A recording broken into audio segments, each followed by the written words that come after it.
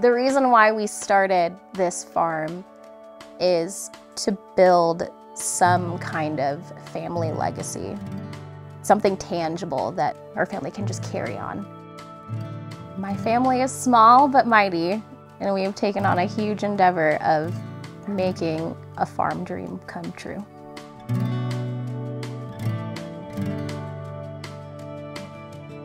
Ranching really is the opportunity to say, like, I have this idea, I have this plan, and it's like, prove it. Sometimes you gotta just get out there and put your hands in the grass and figure it out, you know? A huge part of my day-to-day is just watching, seeing when the rain's coming over the mountain and, you know, trying to figure out, you know, how that's gonna impact everything. Everything works together. If you come out here and you fight nature, you're gonna have a really bad time. But if you come out here and you work with it, you can get a lot done.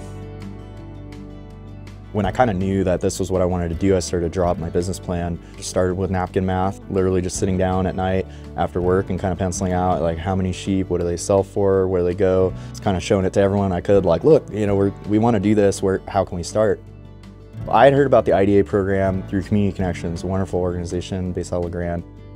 The individual development account is a way for people of modest means to get training and have support and raise some capital to invest in their idea or in their business they already have. We could not offer IDAs here if we weren't part of a collaborative with organizations across the state. It's just been one of the best things that we've been able to secure as far as resources for business development. Without the support of the IDA to know that we could get through this first year of hay, of fence, of all these things that we needed to purchase to be able to even just get into the game, to be able to run the operation, we would have had to start much smaller. We would have had to, you know, still be working a lot more off farm. It wouldn't be possible to even get this type of business started without the support of an IDA. Here we are, which is wild. Every time I look around, because there's seasons when it's really hard, and I just have to peek around and just kind of take it all in. I'm like, oh, we're doing this. Oh my gosh. Seeing my daughter especially light up when she sees a fresh lamb that had dropped not even minutes before is so cool. My vision for Northeast Oregon would be one where people can have livelihoods that they find fulfilling and that meet their financial needs, but also their needs for community, and where people have the opportunity to experience what it feels like to help people they don't know and to be helped by people they don't know.